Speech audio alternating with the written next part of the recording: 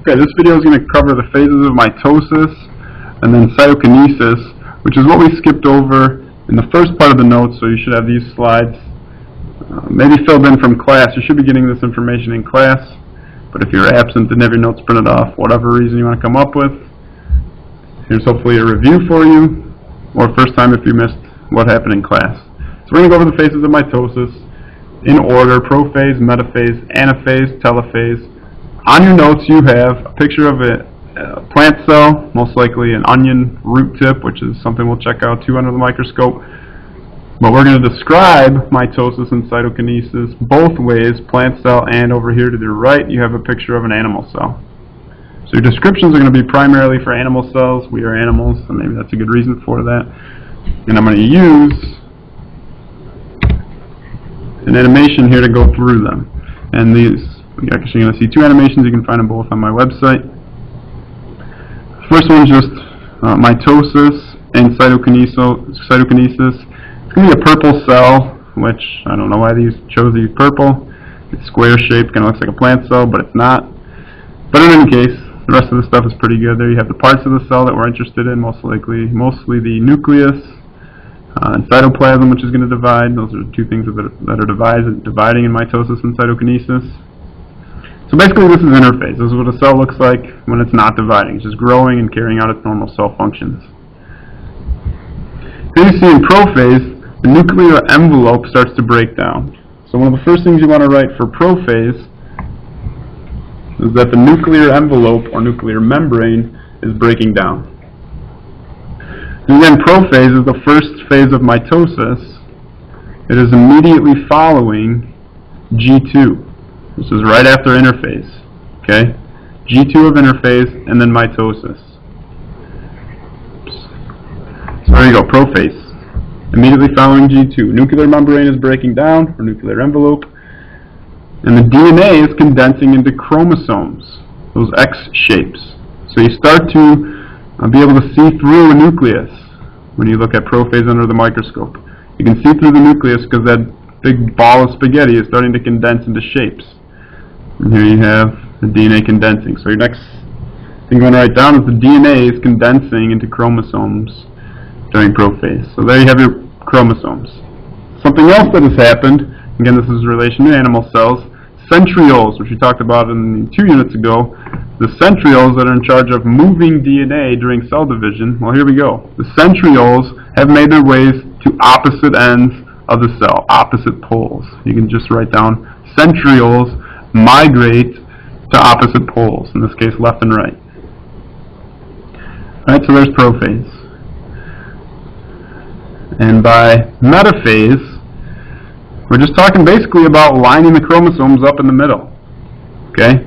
You can see, oh, one more thing I want to add to prophase, sorry. The spindle, these red lines. This is the mitotic spindle. You can just write spindle. The spindle or spindle fibers, which are just microtubules, stuff we've talked about before, are basically extending out of the centrioles here.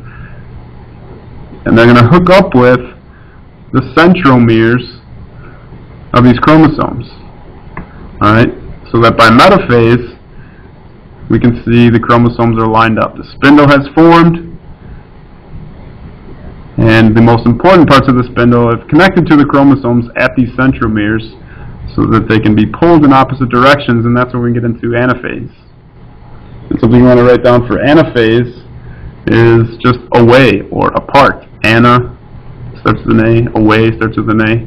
So basically right there is anaphase. Okay, those sister chromatids that were once lined up in the middle, again, they're lined up in the middle so that division can be done correctly. This is as simple as possible, lining them up 2 by 2 so that those chromatids separate from each other. And how they do that are the microtubules are simply shortening. It's like taking links out of a chain to make the chain shorter. That's exactly what's happening here. These microtubules of the spindle are just shortening. Alright, and then it pulls those sister chromatids apart. Alright, so basically anaphase you think of away or apart. It's pulling sister chromatids apart. Once they are apart, they are now referred to as single chromosomes. Right? They're not connected to their sisters anymore. So they are now called single chromosomes. Right, it's going to be important for the later rounds here. And then again, you can kind of see the cell starts to elongate a little bit in anaphase. Not a huge deal, but still happening. Most importantly, we want to focus on what's going on inside. So here we get the telophase. And if you think of the prefix telo, like telephone, teleport, something that has to do with distance, right? These chromatids, or now chromosomes, single chromosomes, are basically as far away within the cell that they're ever going to get. Okay, it's for telophase. So single chromosomes are as far away as possible. They're pulled as far apart as possible. And they're not chromatids anymore, and they're not connected. They're nowhere near connected. And what else happens in telophase is once those chromosomes get there, they're going to start to decondense into DNA. So it's just going to be kind of a tangled mess again. Right? Something else we want to write down. Chromosomes decondense. If you want to decondense into DNA, just that spaghetti tangled mess. One more thing that happens here, you can see the nuclear membrane reforms right there. Nuclear membrane or nuclear envelope reforms. And so basically it is a nucleus again. However, we still have one cell that needs to divide.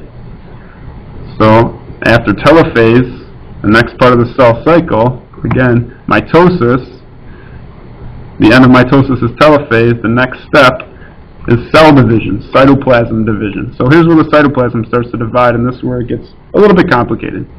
For animal cells, the membrane is capable of just pinching together. Okay, the membrane can simply pinch together and separate into two different cells. And an animation that I hate to show, but I kind of have to because it looks like a plant cell. They kind of messed up, so I'm not going to take it past right there. For plant cells, the difference here is that there are actually parts that are shipped from the Golgi that are going to create what's called a cell plate. And the cell plate is kind of like the basic foundation for the new cell walls that are going to develop on either side. That's going to cause the cell to be two separate cells. Okay, so big difference between animals and plant cells. Animal cells, we have the pinching of the membrane. And this pinch is called a cleavage furrow. You can see that on your notes, why it's called cleavage, right?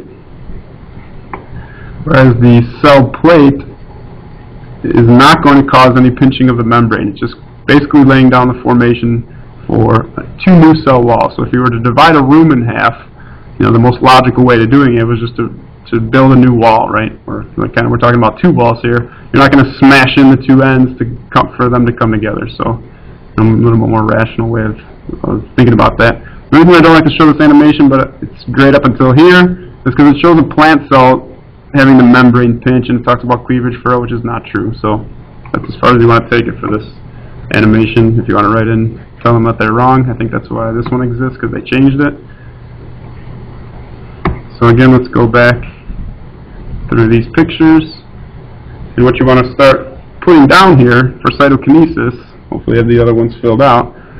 Cytokinesis is division of the cytoplasm. Cytokinesis, cytoplasm. And how plant and animal cells differ during mitosis and cytokinesis, there's two things you want to write down. In animal cells, there's a cleavage furrow. So you can see why it's called cleavage, right? And furrow basically refers to as like a tunnel. Okay, so basically this membrane is forming a connection point between either side, and eventually it's going to split and form two daughter cells. Also in animal cells there are centrioles. Okay, centrioles in animal cells. Whereas in plant cells, there is no cleavage furrow. Instead, you want to write down cell plate,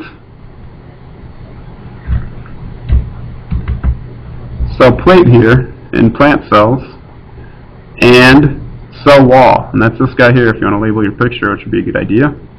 Cell plate and new cell walls. In plant cells, there are no centrioles. They just use centrosomes. Alright, so that's mitosis and cytokinesis. If you didn't get it this time, watch it again.